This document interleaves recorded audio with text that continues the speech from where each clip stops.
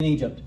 Today we're going to finish our study in Genesis, and we're going to be focusing on maybe the most famous statement of Joseph's as recorded in verse 24 of chapter 50. And we're also going to look at a very similar verse in the New Testament. This verse we're going to look at in the New Testament is a verse that may be one of the most important promises you can turn to in God's Word when trying to understand and come to grips with the purpose for trials in our lives. So before we begin, let's pray. Father God, we thank you, Father, for bringing us here together this morning, Lord. We thank you, Father, for this whole story of Genesis, Lord, and now completing it with the story of Joseph, Lord, and these words of wisdom that he speaks in the end, Lord, and these words that we're going to look at in the New Testament, Lord, that will help us all, Lord, as we deal with trials and tribulations and difficulties in our own lives. So, Father, we thank you for your word, Lord, and what it teaches us, the comfort that it brings us, Lord, and the words and the promises from you that we can rely on as believers. So we thank you. We thank you for your word. We thank you for your Holy Spirit, Lord, that guides and teaches us in your word, Lord. We thank you for your Son, Jesus. We pray these things in his name. Amen. Okay, so we left off last week with Joseph using some of those extreme measures to save the people from the famine, as was recorded in chapter 47. At the end of chapter 47, Jacob, knowing he is about to die, tells Joseph to bury his body back in the land of Canaan, back in the land of promise. In chapter 48, and I encourage you to read these chapters, by the way. We're just kind of skimming over them. In chapter 48, Jacob blesses Joseph's sons. It's interesting to note that Jacob blesses the younger Ephraim instead of Manasseh, the older, when it comes to Joseph's sons. This seems to be in keeping with God overturning the expected order of things and having again the younger receive the blessing, just like Jacob, if you remember, when he was younger, and he received the blessing instead of his older brother Esau. In chapter 49, Jacob blesses his own 12 sons.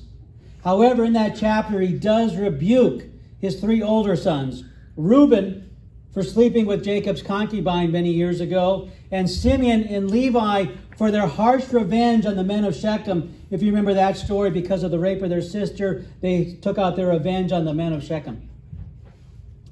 Now, Judah, who we've seen grow from such a hateful, vengeful brother to a repentant brother who was willing to even take his brother Benjamin's place as a slave, now becomes the leader of the 12 brothers. And it is out of the tribe of Judah that who comes? Anybody know? Jesus. Messiah comes out of the tribe of Judah. In fact, Jacob tells Judah that in his blessing. So after blessing all his sons, Jacob does die at the end of chapter 49. Chapter 50, which is where our reading comes from today, starts with mourning over Jacob, and they do indeed take his body back to the land of Canaan. They bury him in the field that his grandfather Abraham purchased long ago. And then chapter 50 ends with Joseph dying, and so closing the story of the patriarchs in the book of Genesis. On his deathbed, Joseph tells his people that God will surely visit you and bring you out of this land to the land of which he swore to Abraham, to Isaac, and to Jacob. So, Joseph reassures his people that God would continue to work in their affairs and expresses his continuing faith in the promises of God. He also makes them promise to bury his bones, in the promised land when they return to the land of Canaan. But before all this takes place, Joseph has an interaction with his brothers, and he makes a statement that we base our application on today. But before we do that, we're going to bake a cake. Okay? I need volunteers, at least a couple if I could, please. Who wants to volunteer? I only have one apron, so I won't. Okay, I got 2 volunteers. Okay, great. What do I do? Well, that's why I didn't say what you're going to do until you volunteered. Awesome. You tricked us. Unhook this. We're braiding.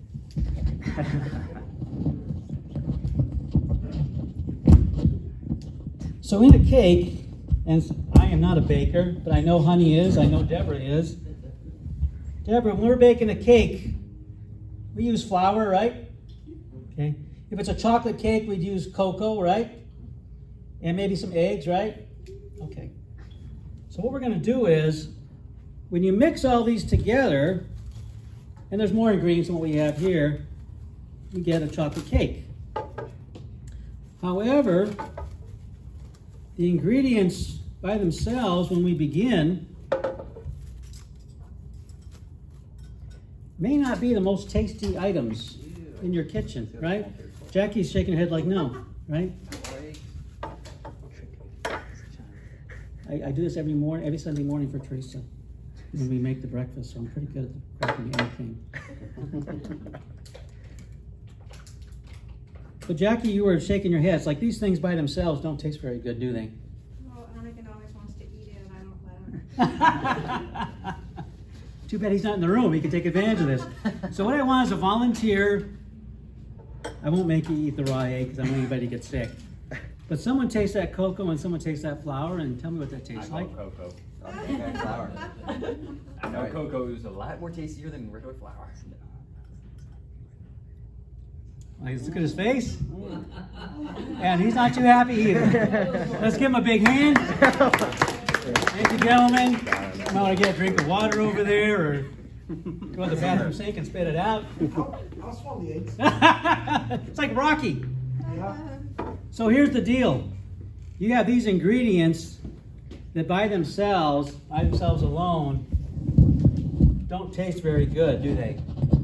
But when you mix them together, what do you get? Something delicious. Something delicious. In this case here, the something delicious we get, this is like time-lapse photography. This is how they do it in the cooking shows. We baked a beautiful cake. I even put it in plastic this morning. This is what comes out of that. And this is what? Chocolate cake. And chocolate cake is what? Very good, isn't it? The stuff that goes in it, though, not so good. Until what? Mix it together. So you mix it together and you bake it. And then you have something good. But the stuff going in, maybe not so good. Eggs taste good by themselves. Yeah, there's always has to be one in the crowd. Okay, do I have your attention now? Is everyone paying attention? Okay. Now, let's leave this aside, and we're going to get real deep here. And we're going to look at a verse in the Bible you've probably heard before if you've been a believer for some time. But a verse that we all need not to just hear, but to remember and to rely on when things get tough in life. Let's begin with our reading in chapter 50 of Genesis. We're going to read verses 15 through 21. When Joseph's brothers saw that their father was dead, they said, "Perhaps Joseph will hate us and may actually repay us for all the evil which we did to him." They still have that fear of Joseph. And now their dad's gone. They think their protection's gone. So they sent messengers to Joseph saying, "Before your father died, he commanded, saying, 'Thus you shall say to Joseph, I beg you, please forgive the trespasses of your brothers and their sin, for they did evil to you. Now please forgive the trespass of the servants of the God of your father.' And Joseph wept when they spoke to him. Then his brothers also went and fell down before his face, and they said, 'Behold, we are your servants.' Joseph said to them, 'Do not be afraid, for am I in the place of God? But as for you, you meant evil against me, but God meant it for good, in order to bring it about as it is this day, to save many people alive. Now therefore do not be afraid. I will provide for you and your little ones.' And he comforted them and spoke kindly to them." So in the context of Joseph's life and story in Genesis, Joseph tells his brothers that it was God who transformed the evil actions of a group of men into an exceedingly great work.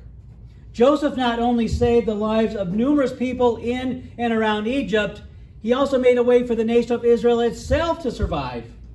And he also testified to the power and goodness of God. God worked his good plan, even though the evil plans of people were there. Now, if you have your Bible with you, turn to Romans chapter 8, verse 28. If not, I think we're going to have it on the screen. Romans 8:28, to me, is basically the New Testament equivalent of the words that Joseph spoke here. Romans 8:28 is a very familiar verse to many Christians.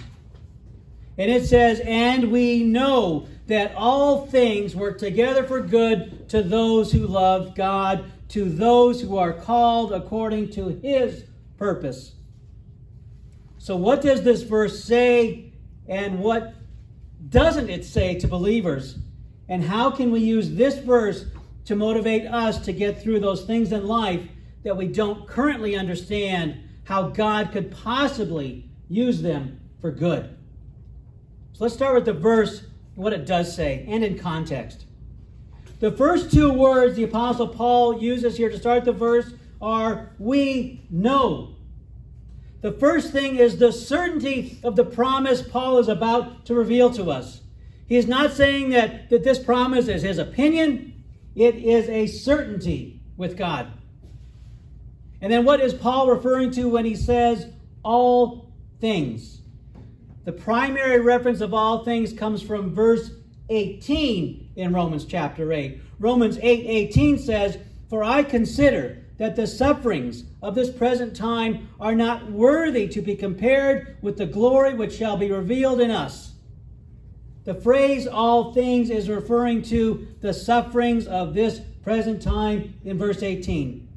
So these all things are not necessarily pleasant things in life that we may look forward to, but the trials and tribulations that we must all go through in life. Romans 8:28 does not tell us that God causes people to suffer, and it doesn't say that God considers suffering in and of itself to be good. Remember what it says, that God will work these things, these sufferings, together for the good of those who love him and are called according to his purpose.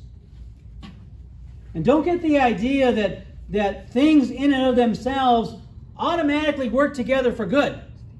Just like these ingredients, something has to be done to them to have them turn out good.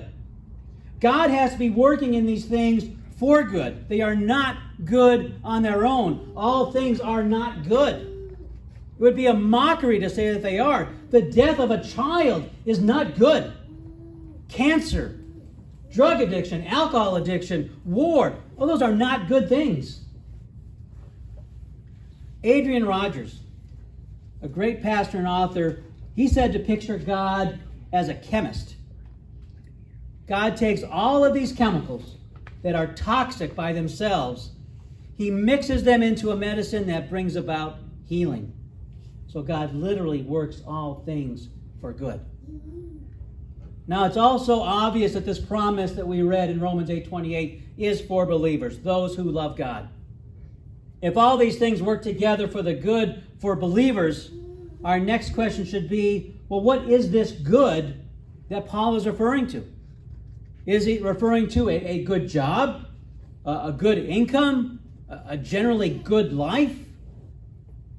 No, it's really none of those things. The good is not to make us necessarily healthy or happy or wealthy, but to make us holy, to make us like Jesus. The believer's good is to be conformed to the image of Christ and reign with him for all eternity. And then what does being called according to his purpose mean? It doesn't mean our purpose. It's God's purpose. God does everything, even our redemption, in order to accomplish his overall plan, just as Joseph had to go through all those years of affliction in order for God's plan for the saving of the nation of Israel. Okay, so we've examined this verse. Now, how do we apply it in our lives? And more importantly, here's the big question. Do you really believe what it says? Is God's word inspired by the Holy Spirit and Paul wrote it down? Do you really believe what Romans 8:28 says? If you're like me, there have probably been times in your life when you can't even begin to see how something that happened to you, something horrible, could possibly turn out for your good. And if some well-meaning Christian referenced this verse when you're right in the middle of this terrible tragedy, you may have been like me and just wanted to punch them in the face or call them out for being so insensitive to your trial. Here's a quick word of advice. Don't quote this verse to someone who's right in the middle of something or just coming out of something. It's way too early. There will be a time when this verse may come to their mind and comfort them. And for a very mature Christian, it may happen right away. But for a lot of us, it takes time. And that usually takes place later when this verse will mean something to them during that time of healing. Now, there will be a time when we do understand and we can see more clearly what Paul wrote here, inspired by the Holy Spirit. Let me put it this way. For most, hopefully all Christians, we know. We know.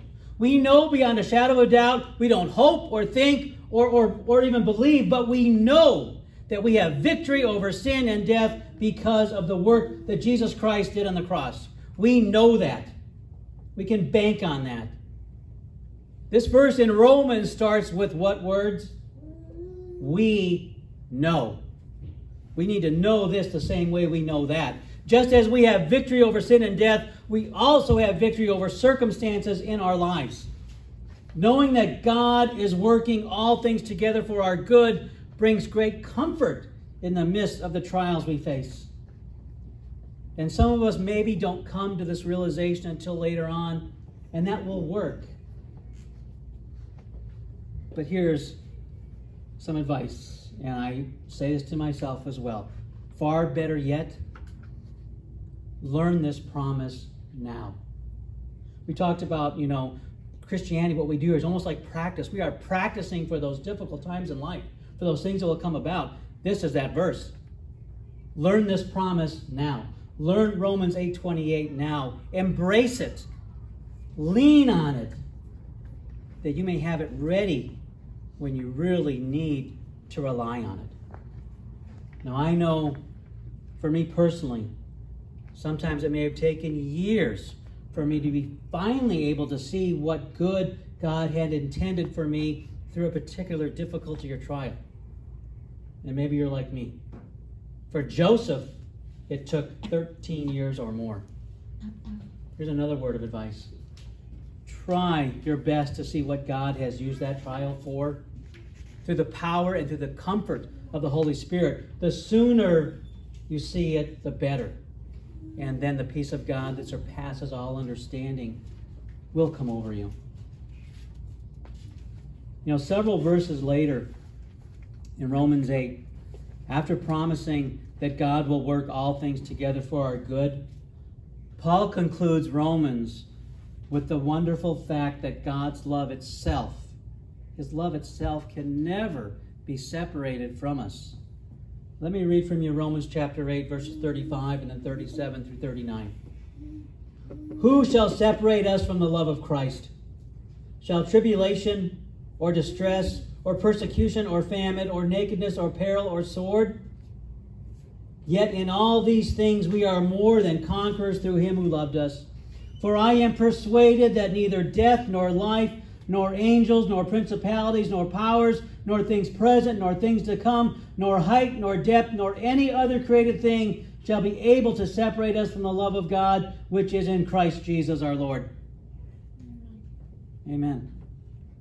If there are two things that you want to remember from today's message, it's these two things. First, God allowed whatever happened to you or may happen to you in your life because He is going to accomplish His ultimate plan and purpose through it. He will work all together for good for those that love Him. And number two, God loves you. Do you know how much He loves you? How He sent His Son to die that horrible death on that cross so we could love you? He loves you. What may have happened to you didn't happen because God forgot about you. It didn't happen because He didn't care about you. It didn't happen because He was mad at you. He loves you. And He was hurting or is hurting with you. God's love is everlasting. And His wisdom is infinite.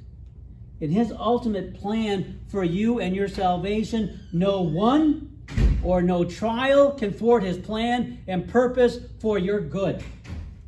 God will work all things together for good for those who love Him and are called to His purposes, and that is a promise that you can hold on to. Amen? Amen. Amen. Let's pray. Father God, we thank You, Father.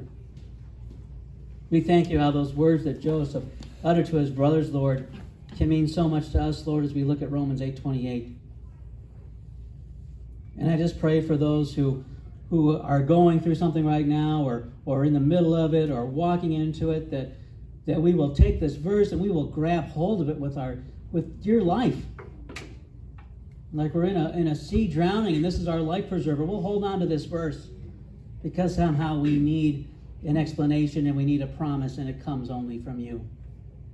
So Father, let us be a people that holds on to that promise. And better yet, let us be a people, Lord, that we learn this promise. We remember this verse.